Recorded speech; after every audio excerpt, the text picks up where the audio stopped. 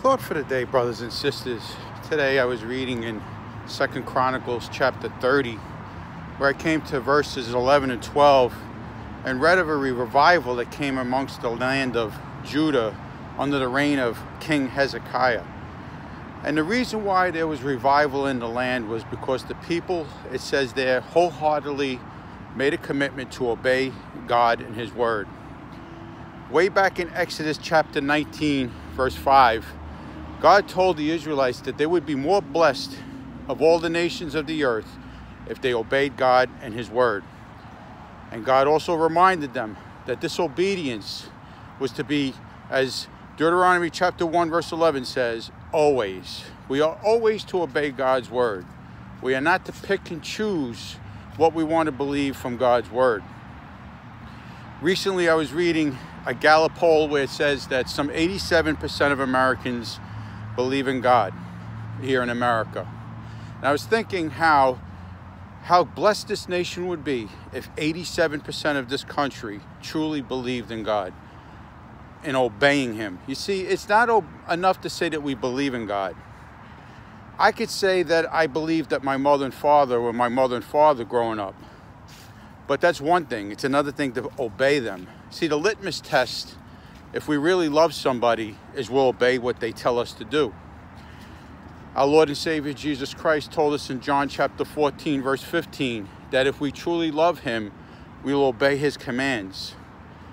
And the Apostle John told us in 1 John 2:3, it says that if we say we know God or love Him, we will obey what He tells us to do. My friends, obedience to God is the litmus test as to whether we truly show that we're saved. Now, we're not saved by our faith. We're saved through faith. We are saved in a saving faith in Jesus Christ. We are to obey His word. John chapter 5, verse 39, Jesus, our Lord and Savior, once again said that, "Search the scriptures, for they all testify of me." We should be obedient to the whole word of God. Not pick and choose something from Romans or the Gospel of John more than 2 Chronicles. And I know sometimes going through some of these Old Testament books, it might seem boring.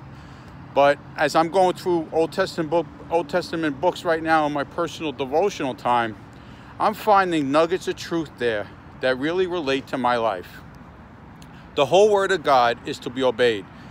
In Revelation, the end of the Bible, the end of time, we're told in Revelation chapter 14, verse 12, that those who patiently endure everything that goes on in this world will be saved, and it'll be seen by their obedience and commitment to God.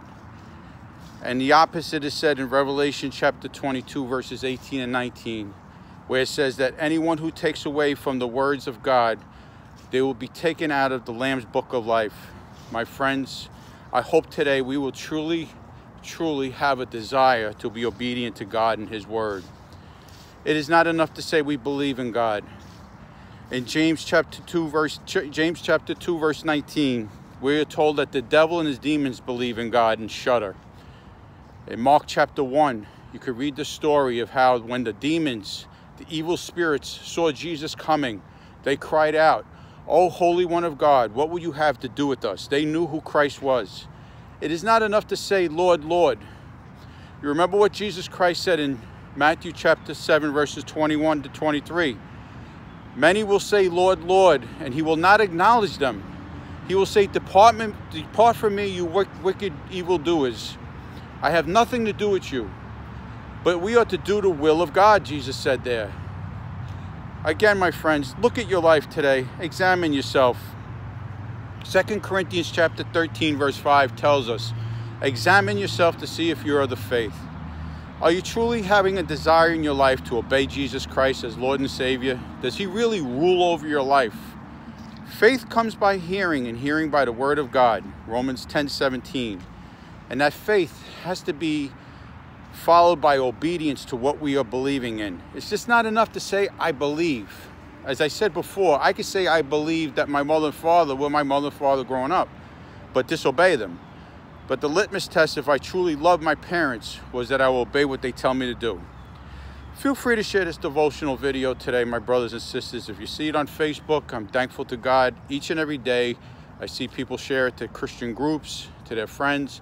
If you see this on YouTube, underneath you will see a subscribe button. Feel free to subscribe as we get the word of God out together as co-laborers in Christ. And let us pray today, my friends, as I end, that we truly learn to be obedient to what God tells us to do. There are blessings with obedience.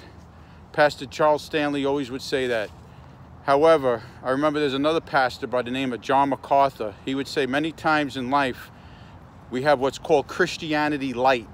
In other words, people want to believe in God in certain things in the Bible, but not everything that God tells them to do, especially the hard things.